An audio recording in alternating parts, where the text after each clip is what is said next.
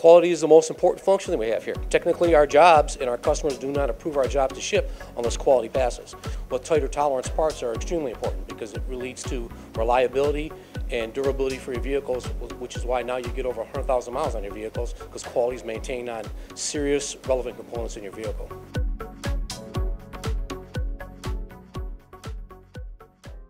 The importance of quality. It means a lot to all of us, I am sure, but Pete has been doing this for 25 years or more, from the evolution of calipers to what we see behind us now here at EMAG. So we're going to learn what quality means to EMAG and to my friend here as well. So how are we doing, brother? Very well. Good morning. Quality to me is fitness for use, if you want to break it down by its accurate definition. And quality is important because you want all your vehicles to run properly. You don't want to drive down the road and have your transmission fall out on you. So quality is quite important. And as we evolve into the machine tool, quality with tighter tolerance parts are extremely important because it leads to reliability and durability for your vehicles, which is why now you get over 100,000 miles on your vehicles because quality is maintained on serious, relevant components in your vehicle. You're absolutely right, Pete, and I've actually had a transmission fall out, so thanks for bringing that memory up again. And you're right, I could have used your quality at that time as well.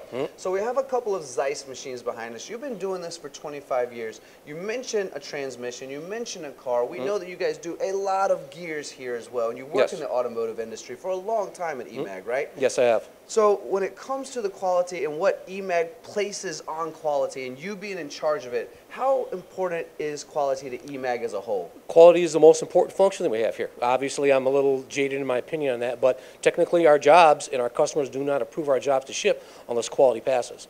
You could have other small minor issues, whether it's something you have to adjust electrically on the floor or an alignment for a component on the machine, but unless the features on a customer's parts passes quality and statistical evaluation, the machine goes nowhere. So quality is literally the most important thing that helps our machine ship out and keep our customers happy. And correct me if I'm wrong, Pete, but you guys do some turnkey operations here to make sure your customers are getting the products that they want. So when you get a product brought to you in here and you test the quality of that component, that helps sell the machines as well for the sales guys, right? Absolutely. We just got through, as a matter of fact, doing a test cut for a supplier that's purchased machines from us before, but it was a new process. And to help support that process, we had to set up measurement and evaluation for surface finish to make sure that it would meet our customers' exacting standards. So it's dimensional and surface finish wise, and that basically leads itself to sales somewhere down the line as long as we have a successful test cut and it provides the parameters our customers want to see, which more often than not we do. But if for whatever reason there is an unsuccessful test cut, you get to go then work with your engineers to fix it so that your end users and your customers get the product. You can't work on something unless you know what the problem is. So once you know you have a problem with something, then you maybe adjust your toolings, your speed and feeds. Maybe it's something with the hardness of the part, or maybe it's incomplete information from the customer. So all those things go into making a successful test cut that leads to a happy customer, hopefully.